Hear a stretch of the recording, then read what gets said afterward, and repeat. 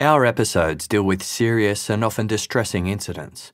If you feel at any time you need support, please contact your local crisis centre. For suggested phone numbers for confidential support and for a more detailed list of content warnings, please see the show notes for this episode on your app or on our website.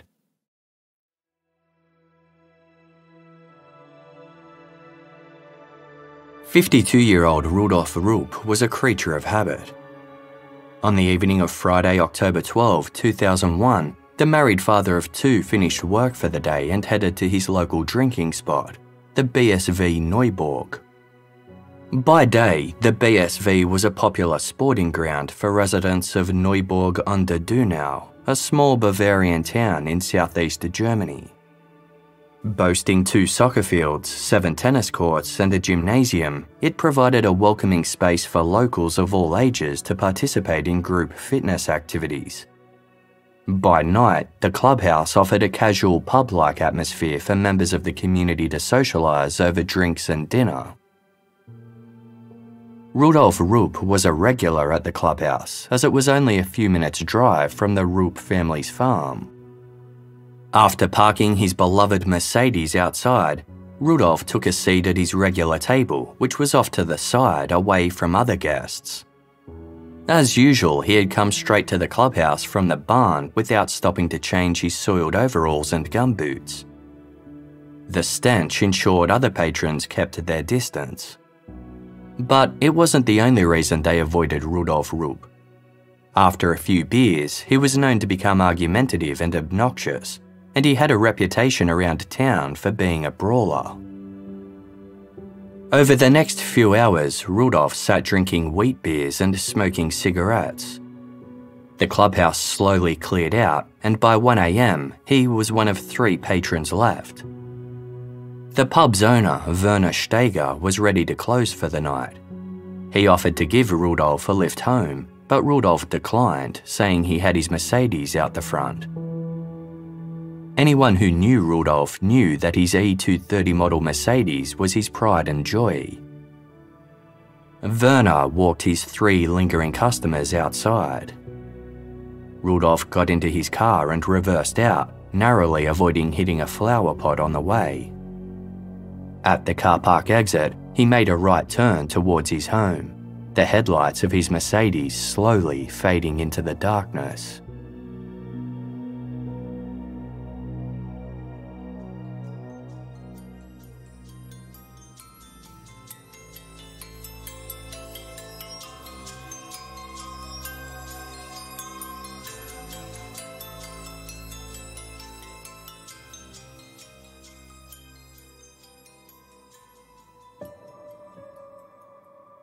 Later that same day, Saturday, October 13, 49-year-old Hermine Rupp approached one of her neighbours in tears. Hermine explained that her husband hadn't come home the night before and she didn't know what to do. She asked her neighbour if they had a phone book she could borrow. She wanted to call the BSV Neuburg to see if anyone there could shed any light on Rudolf's whereabouts. Hermine contacted the club and spoke to the owner, Werner Steger. Werner was taken aback to discover that Rudolf hadn't made it home. He recalled that Rudolf had been a little unsteady on his feet when he left the previous evening, but had otherwise seemed fine. There had been no incidents at the clubhouse to suggest Rudolf could have found himself in any trouble. As hours passed with no signs of Rudolf, Hermine eventually contacted the police to report her husband missing. A check of Rudolf's tab at the BSV revealed that he'd drunk 8 beers throughout the course of the evening. This suggested a blood alcohol reading well over the legal limit. The obvious possibility was that Rudolf could have gotten into a car accident. The Rupp family lived less than 2 kilometres from the BSV. A search of the roads in the area revealed no sign of Rudolf, his prized Mercedes, or any evidence of a car accident. This wasn't the first time police had been called to the Rupp residence. Rudolf and Hermine lived on the farm with their two daughters, 15-year-old Andrea and 16-year-old Manuela. Both teens had mild intellectual disabilities and were required to attend a special needs high school. However, they rarely attended, which prompted visits from the authorities to check on their welfare. In the past, police had also been notified of noise complaints stemming from the property. The Rupp family farm left a lot to be desired. Rudolf inherited the property from his parents, but after his mother's death in 1997, he struggled to maintain it.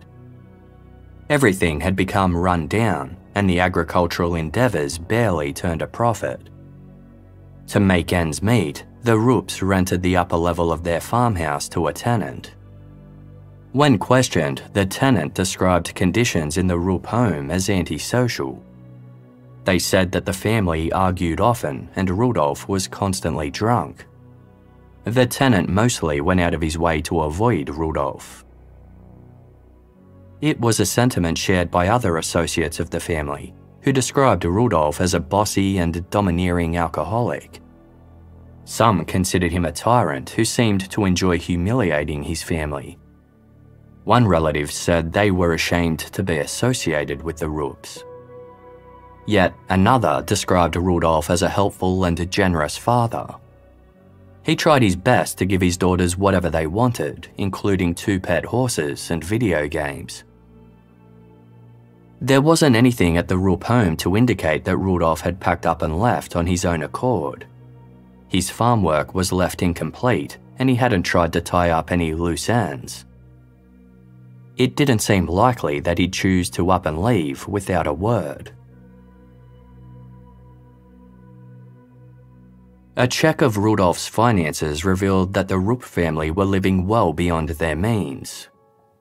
Rudolf had once owned several properties, but with the farm failing to return a profit, each of these properties had since been sold. In 1999, the Rupp's farmhouse had been placed into foreclosure, and visits from a bailiff were commonplace. To support his family, Rudolf had reluctantly resorted to selling off his farmland. In the lead-up to his disappearance, he'd sold a plot of land for around 1 million Deutschmarks, the equivalent to around 857,000 Australian dollars at the time. It was unclear what the money from the property sale had been spent on, but it didn't appear to have helped the Rupp's financial situation. At the time of Rudolf's disappearance, he owed roughly 882,000 Deutschmarks, which included 80,000 Deutschmarks in income tax. Less than 2 weeks prior to his disappearance, Rudolf had been summoned with an affidavit regarding unpaid debts. With the farm and rental property only bringing in a meagre income, the only option Rudolf had left was to sell more of his land. Then there was the issue of Rudolf's health. Rudolf had type 2 diabetes, the symptoms of which were exacerbated by his unhealthy lifestyle. If he didn't make some changes, doctors had warned Rudolf that one of his legs would have to be amputated. Considerations led to the belief that Rudolf might have taken his own life. Those who knew him denied this possibility. While Rudolf was in a rough place financially, he felt he had things under control. His diabetes didn't seem to bother him too much either. He'd never shown any signs of depression or voiced a desire to end things. Other guests who interacted with Rudolf at the BSV Neuburg on the night before he disappeared said he'd seemed like his usual self.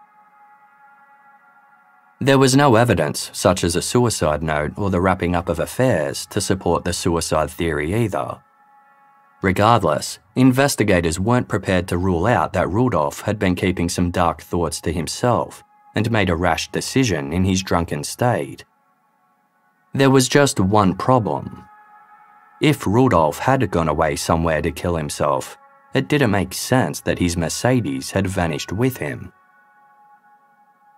The Rupp's farm was situated within close proximity to the Donau River, the second largest river in Europe. It could be reached by car from the BSV Neuburg in less than 15 minutes. Other bodies of water, such as Cellar Lake and Egertheimer Pond, were also less than 10 kilometres from the BSV. A cursory search of the waterways didn't indicate any cars had driven over the banks. Police divers took to the waters, but no sign of Rudolf Rupp emerged. As the months passed, search efforts intensified.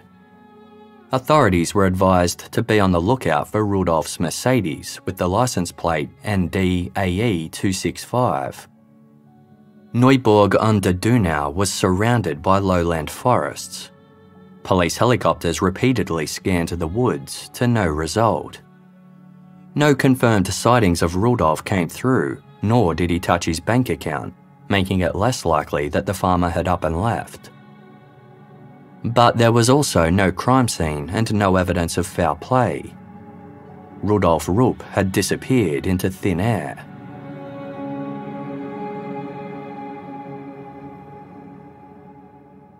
Intermittent searches of the Donau River continued. By 2003, police had spent 23 days examining the waterways surrounding Neuburg. No sign of the missing farmer or his car emerged. In November that year, a public prosecutor was assigned to re-examine the 2-year-old cold case. If there had been an accident or suicide, the prosecutor felt something would have surfaced by now. Feeling 100% certain that Rudolf Rupp wasn't in any body of water within a 5-kilometre radius of where he was last seen, the prosecutor started considering a new theory.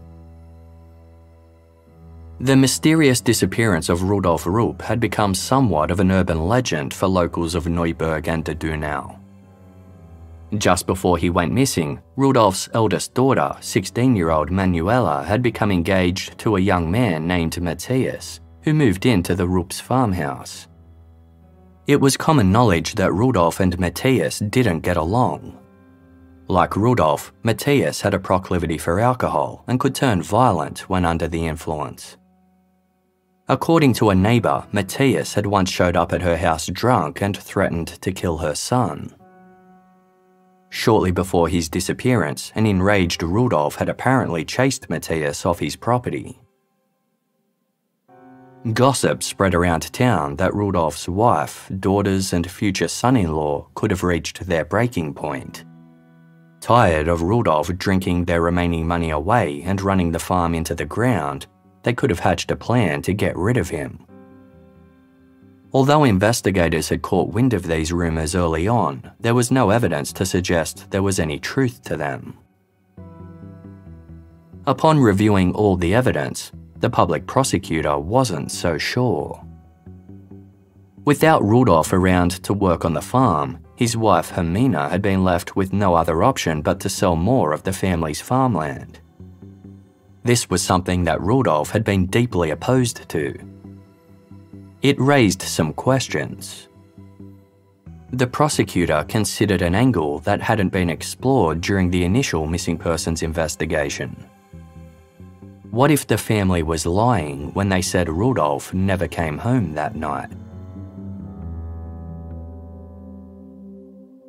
At 6 a.m. on Tuesday, January 13, 2004, a team of investigators arrived at the Rupp's farm armed with a search warrant. Outside, the property was in disarray. Rubbish, old furniture and pieces of household junk were strewn about, and several large dogs roamed around. The inside of the house was neglected and dirty, with a terrible stench permeating the air. Hermine, Andrea, Manuela and Matthias were all still sleeping.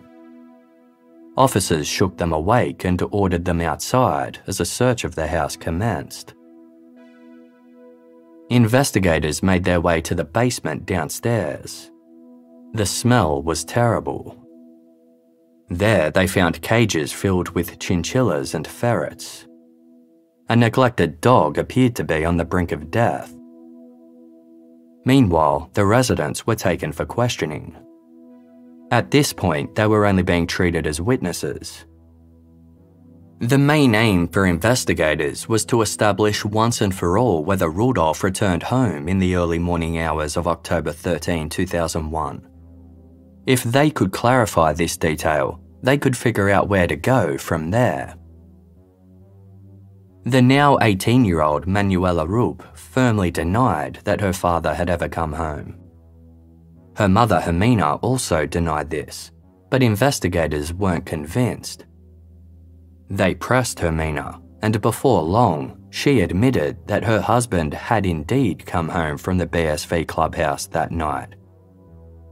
According to Hermine, she and Rudolf were standing at the top of the basement stairs when a heated argument broke out between them. Hermine pushed Rudolf and he fell down the stairs. The fall was fatal. Manuela's fiancé, Matthias, helped Hermine carry Rudolf's body outside and into Rudolf's Mercedes. Under the cover of darkness, they drove the car to the nearby Igertsheimer pond and pushed it into the water. After a few days of questioning, Manuela Rupp caved and corroborated the version of events provided by her mother, admitting that Hermine had accidentally pushed Rudolf down the stairs. Andrea Rupp was now 17 years old. When questioned by police, she said she didn't know if her father had come home that night. It was only when they told her that her mother had confessed to killing Rudolf that Andrea changed her story. It was a watershed moment. Andrea admitted that Rudolf had come home after drinking at the clubhouse, but she added a significant detail. She claimed that her father had been sexually abusing her for years. It happened again that night. Afterwards, a fight broke out between her parents, and her mother pushed Rudolf down the stairs. Armed with these confessions, an extensive forensic search was carried out at the Rupps' farmhouse. According to Hermine, when Rudolf landed at the bottom of the stairs, a pool of blood formed under his body, which she had cleaned up. Yet, the search of the farmhouse failed to uncover a single trace of blood.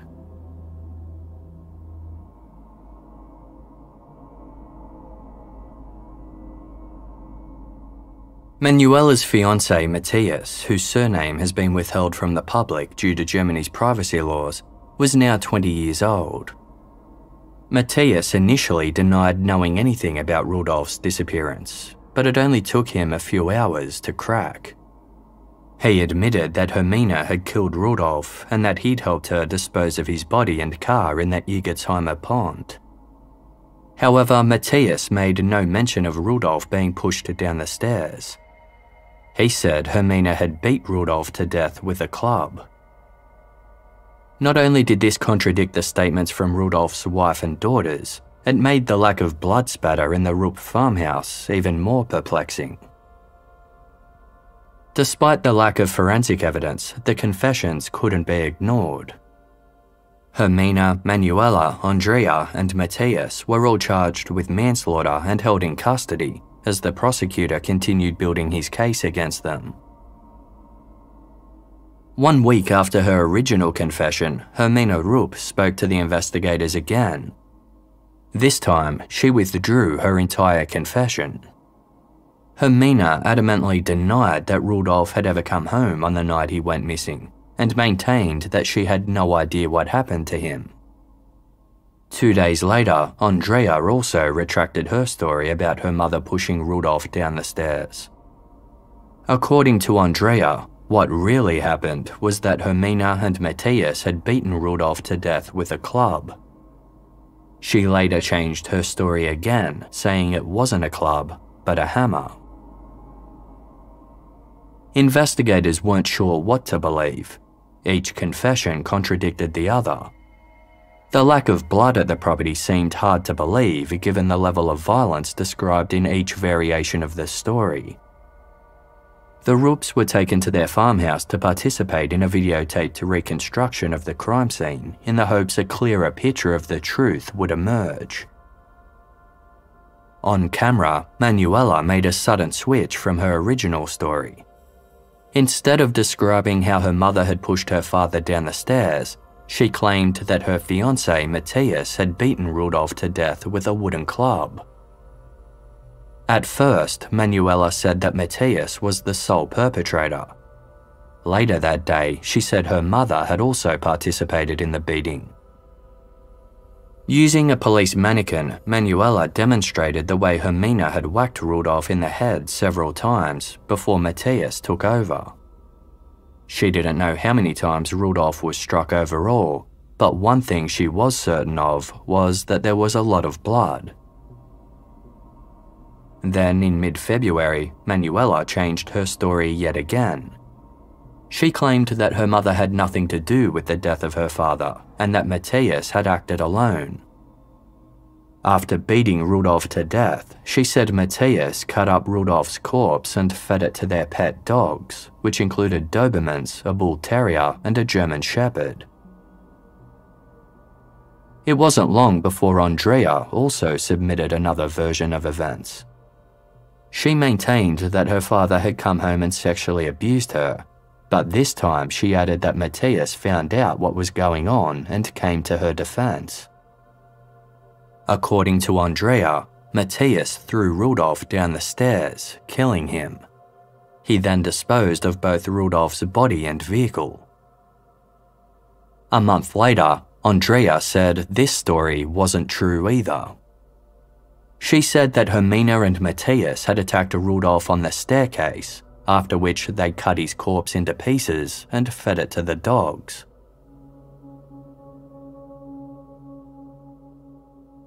Investigators struggled to make sense of all the stories. Of the foursome, Matthias was the only one who stuck by his initial version of events, that Hermine had beaten Rudolf to death with a club, after which he'd helped push Rudolf and his car into the Egertheimer pond. That was until 3 months later, when Matthias admitted he'd been lying all along.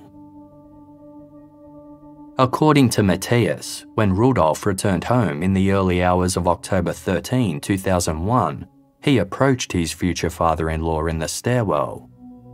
Using a wooden club, Matthias hit Rudolf from behind and then dragged his body down into the basement. Matthias was sure Rudolf was dead until he saw his leg twitch.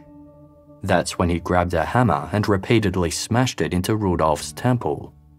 He only stopped when it became stuck. From there, Matthias dragged Rudolf onto a piece of timber. He used a hacksaw and a hand axe to sever Rudolf's arms and legs. He cut Rudolf's body open, removed his internal organs, and used a margarine container to scoop all of the blood into a bucket. He wrapped the body parts in a garbage bag and carried them out to the tool shed. Matthias then boiled up a pot of water and placed Rudolf's head inside. One investigator asked him why. Matthias responded, "Because I thought it might fall apart easier to hack it." Once the skull was boiled, Matthias claimed he smashed it into pieces and mixed it into the manure pile on the property. The remaining body parts were fed to the pet dogs. Matthias told interviewing officers, "The truth had to come out so that I could be free. Even now in the cell, I can still see these images in front of me." Even when using the most advanced technology available, investigators were still unable to uncover any traces of blood or other forensic evidence anywhere in the Rupps farmhouse. Matthias provided an explanation for this. When he fatally hit Rudolf in the head, he claimed it didn't create an open wound. Investigators repeatedly asked him, "Did you see any blood?" Matthias shook his head. The investigators pressed on, asking, "Not at all." Matthias shook his head again, reiterating, "No, there was no blood." The manure from the farm had been sold to a neighbouring farmer who had since used it to spread over his fields. A search of the farmer's property turned up 150 pieces of bone. None were determined to be human. Over the coming months, things only got more complicated. Matthias claimed that both Hermine and Manuela had encouraged the attack, while also participating in the beating. He then retracted this, saying he'd acted alone. Manuela later said she was the one who had killed her father by beating his skull with a hammer. She claimed Matthias then got rid of Rudolf's body by burning his remains. Manuela flip-flopped between several versions of events, also stating that her father had been sexually abusing her since she was 12 years old. By October 2004, 10 months after being taken into custody, the stories of all four of the accused finally aligned, but not in the way investigators were hoping. Hermine, Manuela, Andrea, and Matthias had all sought proper legal counsel. All four of them now claimed the police had pressured them to submit false confessions. Afraid of the repercussions, they complied. Hermine, Manuela, Andrea, and Matthias all denied having anything to do with Rudolf Rupp's death and formally withdrew their confessions altogether. The whole situation was a complete mess for investigators. Although they didn't know which version of events was the right one, they had no doubt that the group was responsible for Rudolf's death. Matthias had provided some insight regarding the conflicting confessions. He said that after killing Rudolf, the group sat down and discussed what to do if the police came poking around. They agreed to say that Rudolf had never come home after drinking at the BSV. If police didn't believe them, they would say his death had been the result of an accident. It was possible that the varying confessions had become a confused combination of the fabricated stories and the truth. There was also the question of motive. Rudolf had no life insurance, so no one in his family stood to benefit financially from his death. Piecing together the circumstantial evidence, investigators ultimately deduced that things had become unbearable in the Rupp household. Rudolf was constantly drunk and unpleasant to be around. The financial problems were causing a great strain on Rudolf and Hermine's marriage, which was exacerbated by Rudolf's hesitation to sell off more of his farmland. For Rudolf's daughters, they could no longer endure the ongoing sexual abuse, which continued even after Matthias moved in with them. The fact that Rudolf didn't get along with Matthias was the final nail in the coffin. It didn't matter that they wouldn't gain financially. The family simply wanted Rudolf out of the picture. Prosecutors believed the most likely scenario was that Rudolf's family had waited for him to return home from the BSV clubhouse that October night. Once he was inside, Matthias ambushed Rudolf in the stairwell, hitting him from behind with a wooden club.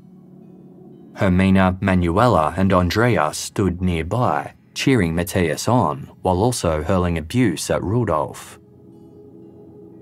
As Rudolf lay defenseless on the ground, Hermine also hit him in the head, while Manuela and Andrea kicked him in the body. Once they thought he was dead, the group heaved his body into the basement, only to realize he was still alive. Matthias took care of this by hitting him in the temple with a hammer. They left his body there until the next morning, at which point Matthias and Hermine dismembered his body and disposed of his remains before reporting Rudolf missing. This just left one question. Where was Rudolf's Mercedes? Egertheimer Pond was a popular recreation spot for swimming, kayaking, and sunbathing. Its murky waters had been explored during previous searches for Rudolf, but nothing was found. Matthias pinpointed the location where he and Hermine claimed to have pushed the vehicle in, but the car wasn't there either. In another version of his story, Matthias said that he'd disposed of Rudolf's Mercedes in a scrapyard.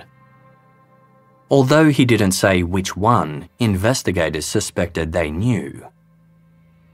Ludwig Hecht was a scrap dealer who lived near the Rupp's residence and was known to frequent their farm. Hecht was well known to the police with an extensive criminal rap sheet dating back to the 1960s. He also owned a scrap pressing machine, giving him the means to dispose of a vehicle.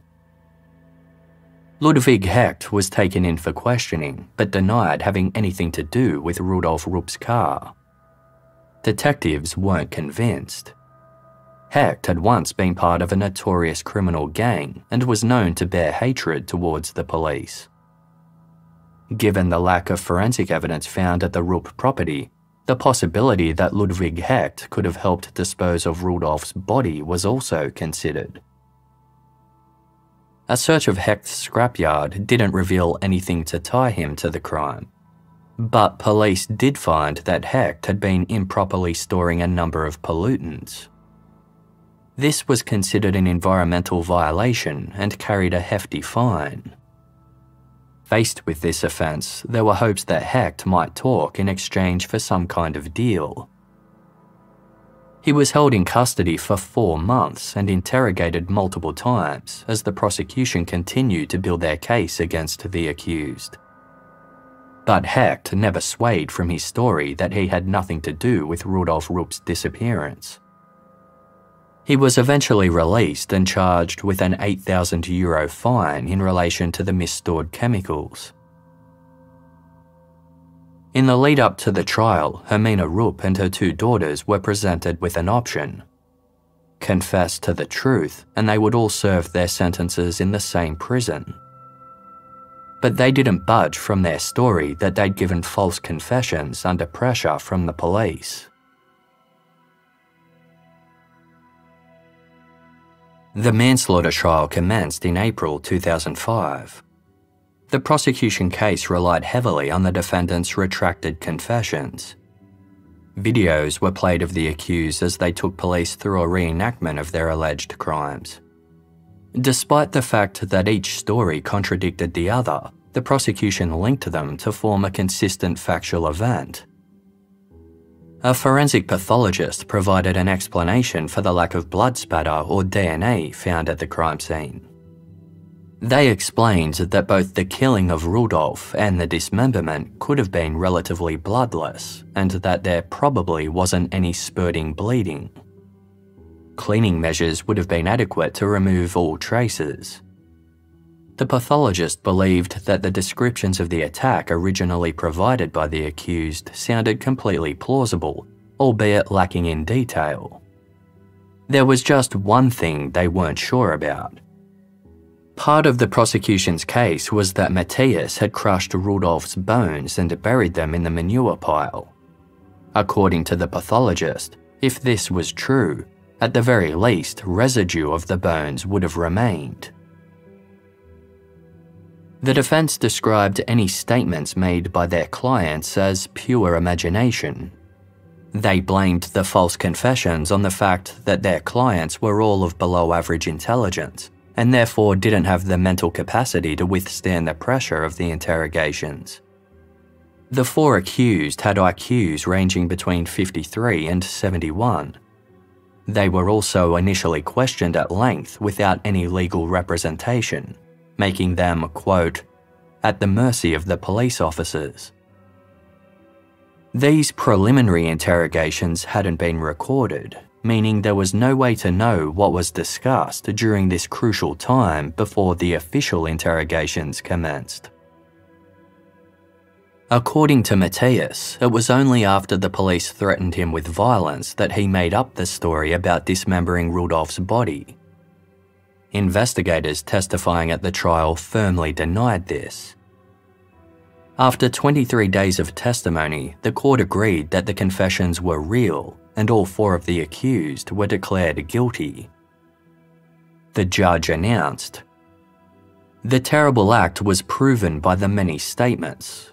All in all, it turns out there was a clear and essentially consistent picture, so that there can be no doubt as to the truth. No one can seriously believe that the horrific descriptions were made up by the accused." Hermine and Matthias were each handed 8-year sentences. Manuela and Andrea, who were being tried as juveniles, weren't found guilty of manslaughter, but of aiding and abetting.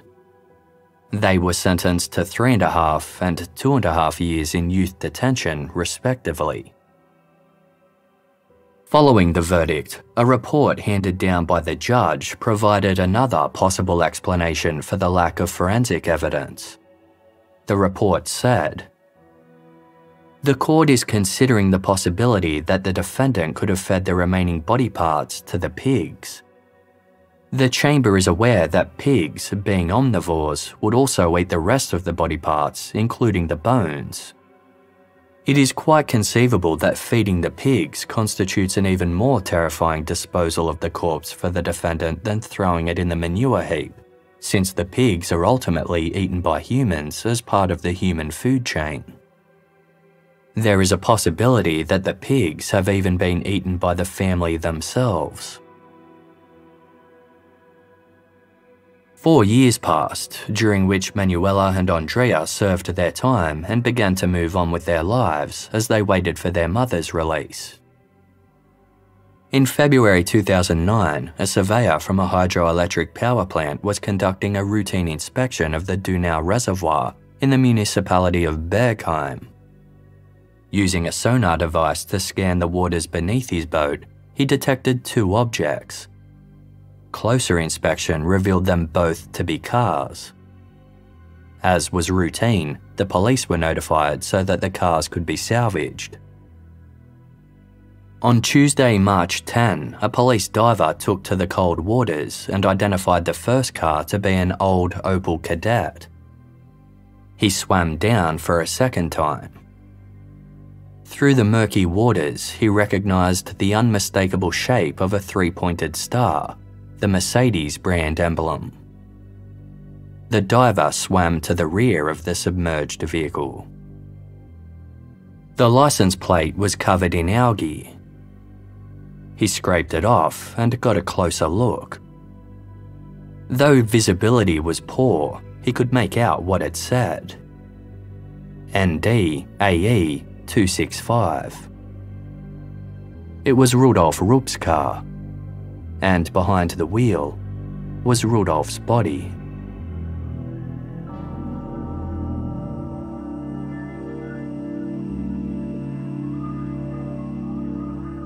Word of the discovery quickly reached the press. Camera crews and reporters watched as search and rescue divers disappeared under the water to attach a rope to the rear axle of Rudolf's Mercedes. On the riverbank, a crane started hauling the vehicle out of the water. To the experienced rescue crews watching on, it was clear that the crane was lifting the car at too high of an angle. They tried to alert the driver, but it was too late. With the front of the vehicle pointing downwards, the dense mud that packed the inside of the car shot forwards, causing the windscreen to shatter and burst out. Masses of mud rushed back into the water, taking Rudolf's body with it. After a frantic search, divers managed to fish the corpse out of the murky waters. With Rudolf's body safe on shore, investigators were stunned. The cold water of the Donau had preserved his remains fairly well. While some parts had been eaten by fish, Rudolf's body was mostly intact, and there were no obvious injuries. An autopsy confirmed that Rudolf's skull was completely unharmed. There was no sign of bleeding in his brain or any other head injury. Although the flesh on Rudolf's neck was no longer intact, his torso and spine were completely unharmed. There was no sign of internal bleeding or cardiac arrest. Toxicology tests revealed no traces of poison or other drugs, although it was possible that any toxic substances had been washed out after years underwater. Ultimately, it was unclear whether Rudolf had still been alive when he entered the water, and the cause of his death couldn't be determined. One thing was certain: Rudolf hadn't been beaten to death, nor had he fatally fallen down the stairs. He hadn't been shot or stabbed, and he certainly hadn't been dismembered and fed to the farm animals. In fact, not a single sign of violence was found anywhere on Rudolf's body.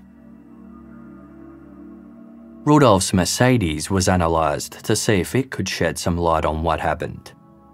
2 keys were needed for Rudolf's car, one to unlock the doors and another to start the engine. One set of keys were found in Rudolf's pocket, but there was no key in the ignition. Furthermore, the engine showed no signs of water hammer, which is what happens when the drive unit sucks in water instead of air.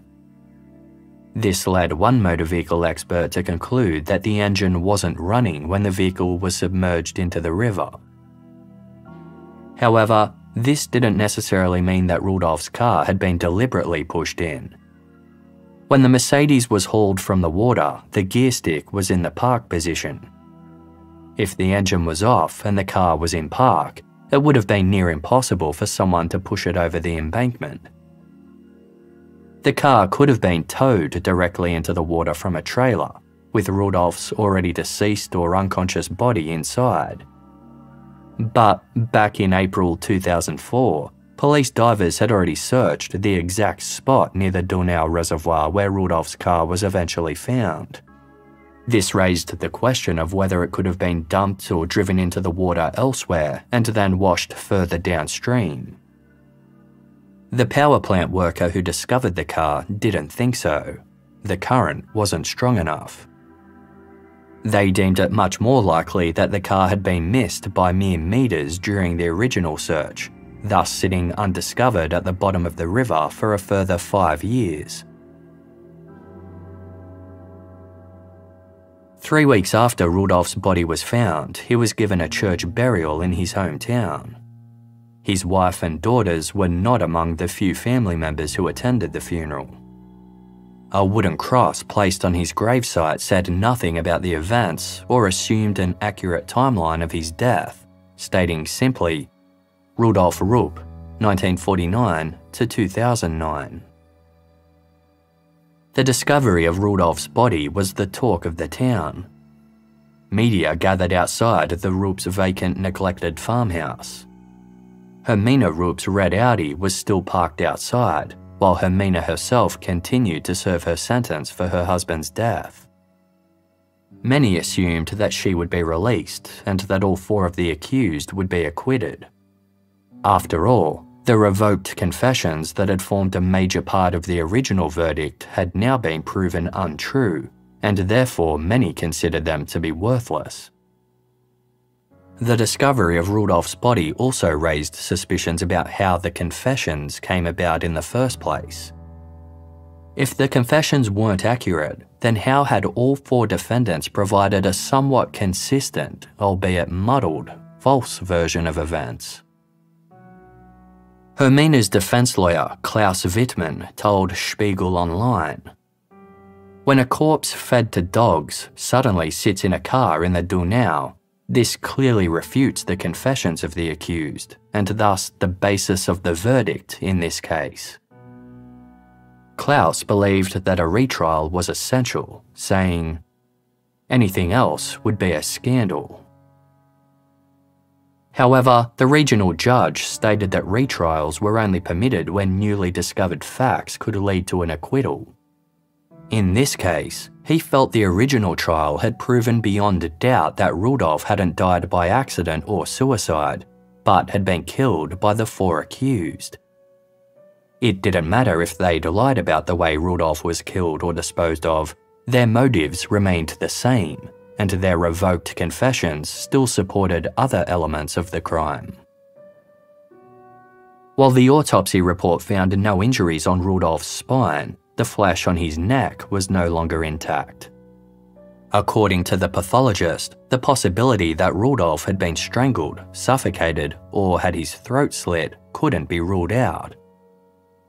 When Rudolf's body was initially discovered, he was kneeling in the driver's seat, facing towards the rear of the vehicle. The pathologist believed this strange position could be explained by rigor mortis having already set in when Rudolf's body was placed in the car. He also said it was possible that Rudolf's body had been kept in a freezer and then placed in the car in a frozen state. Essentially, the judge ruled that it didn't matter how Rudolf had died. It had already been proven that Hermine, Matthias, Manuela, and Andrea were complicit in killing him. Their request for a retrial was rejected.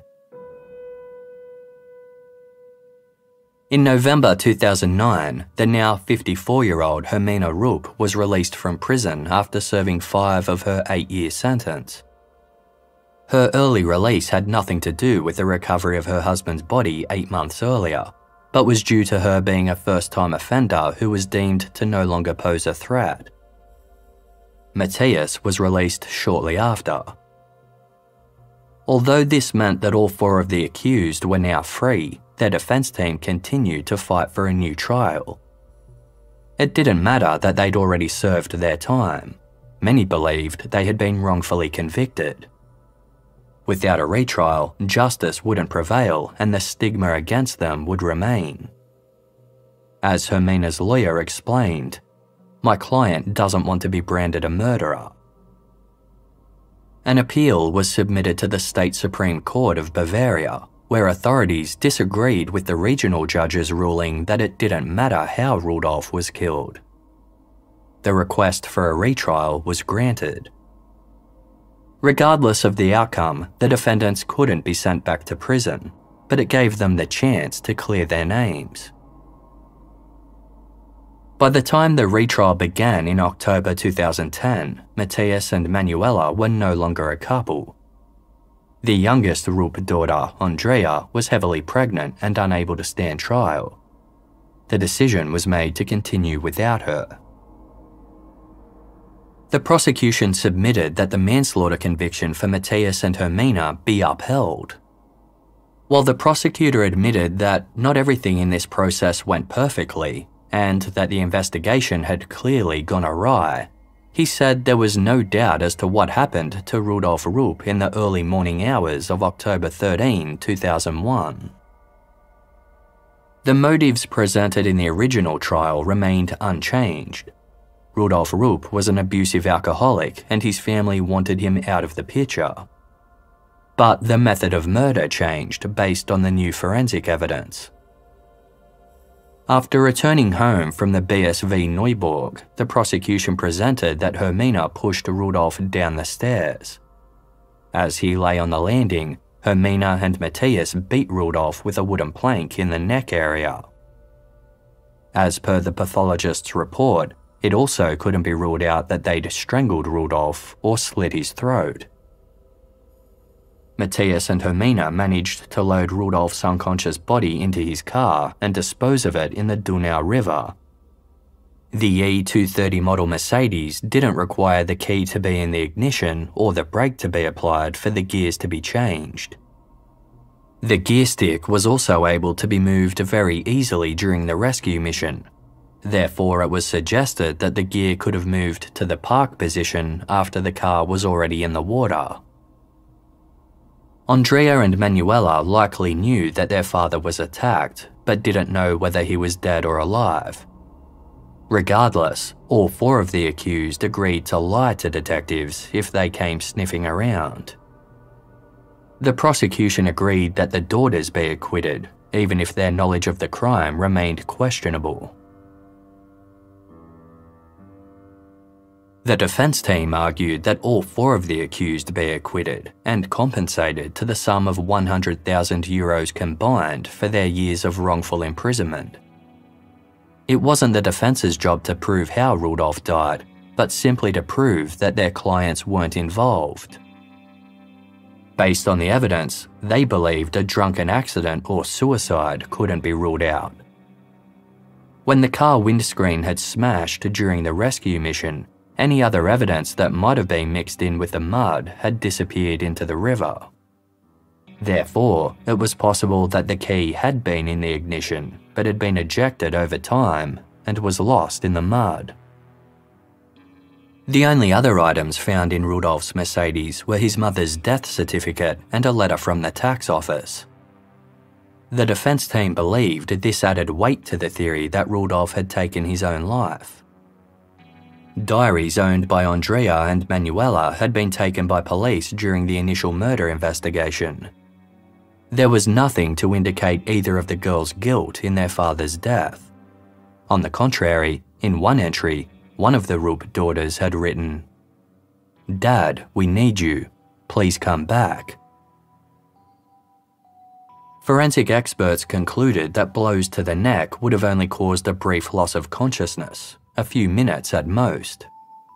One defense lawyer said, "This would hardly allow, under the specific circumstances, to drive a person to the Donau in a car and to drown in an unconscious state." The defense also countered that if any weight was going to be placed on the since retracted confessions, at no point in any of those statements did any of the accused mention a beating to the neck region. Nor did they ever mention the Donau River as a dumping ground.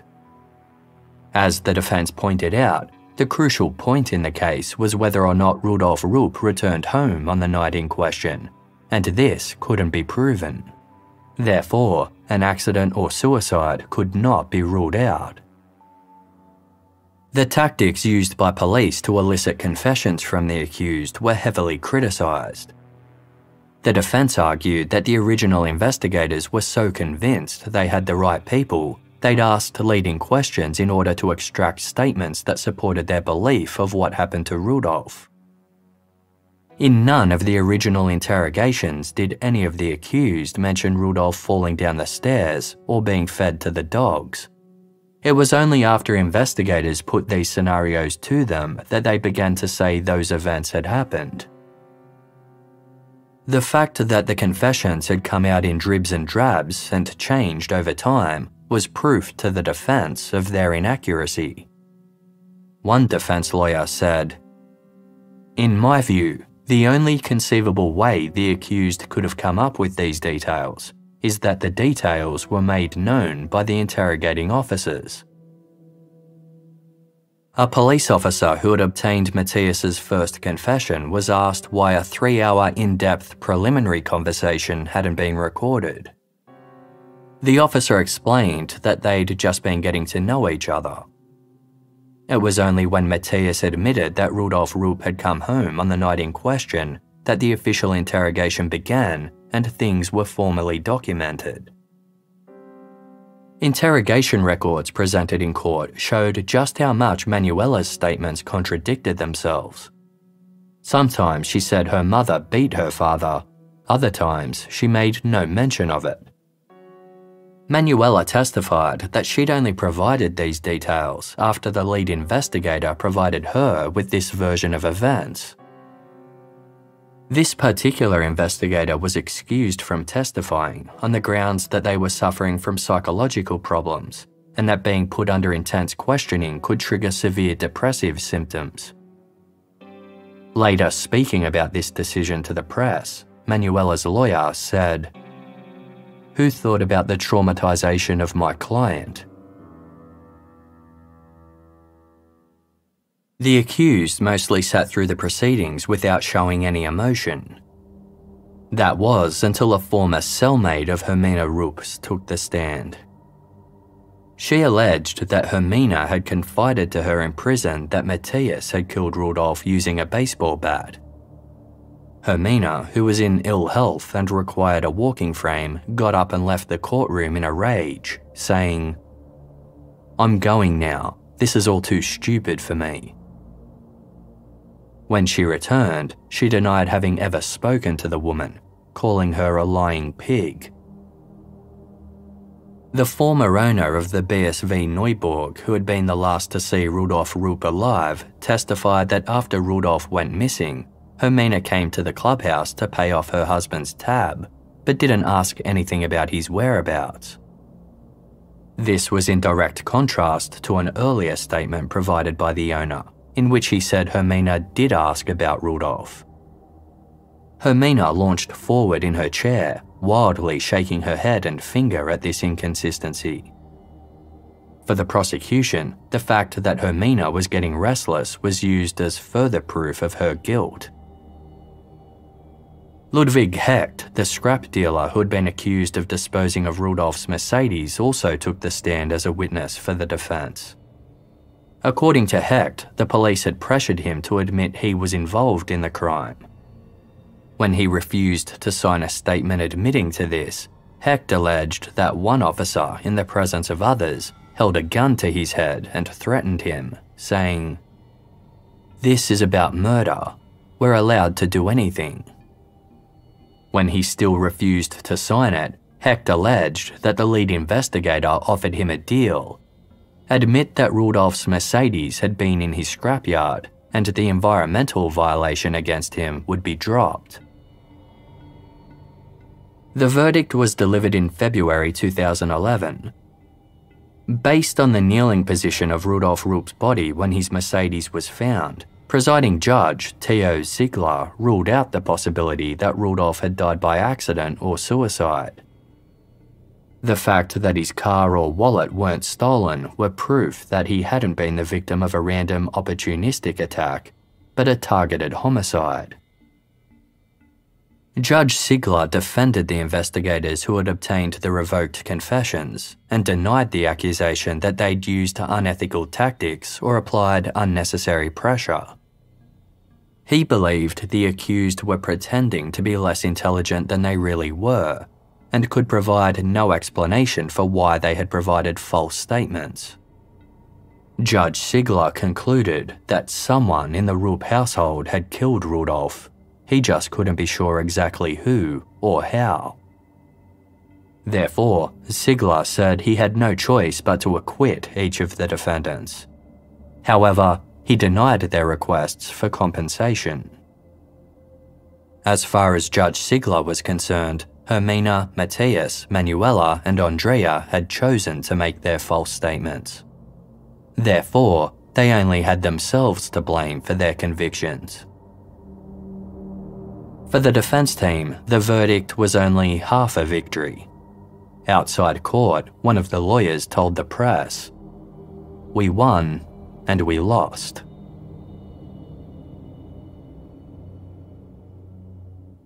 In the wake of the verdict, scrap dealer Ludwig Hecht was charged with making false accusations against the police.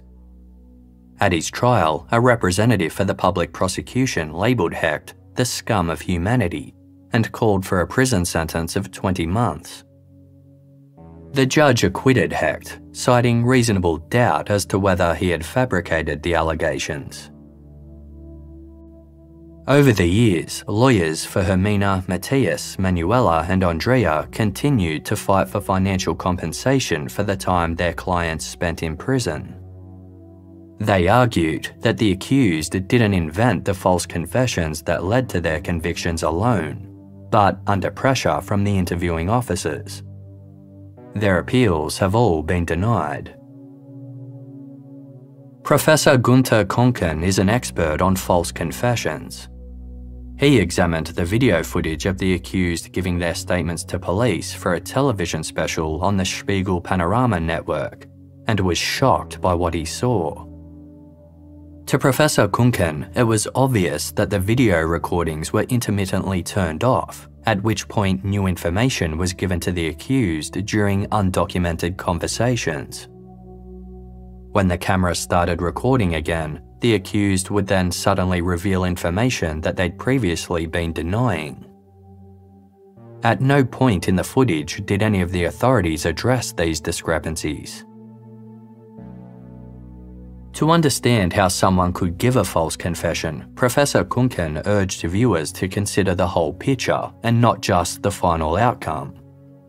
He explained that in this case there were a variety of factors at play, including insecurities, low IQs, and possible mental illness, factors which were exacerbated by isolation in custody and illegal questioning over several weeks. Watching the footage, Professor Konken stated, "I'm at a loss for words." Speaking to the same program, the public prosecutor who had spearheaded the original conviction against the four accused was asked how he felt when Rudolf Rupp's body was recovered from the Donau River. The reporter asked, "Did you think, oh damn it, Now I've got a problem." The prosecutor responded, "No. Why would it be a problem?" The case gained massive media attention in Germany, not just because of the bizarre circumstances, but because it shattered the long-standing belief that the German legal system does not produce wrongful convictions. After the retrial, the judge from the original trial defended the original verdict, saying, "I never want to sentence anybody unjustified. But on the other hand, you also need to see that we are only human, and therefore we can also be subject to human error." The truth about Rudolf Rupp's death remains a mystery.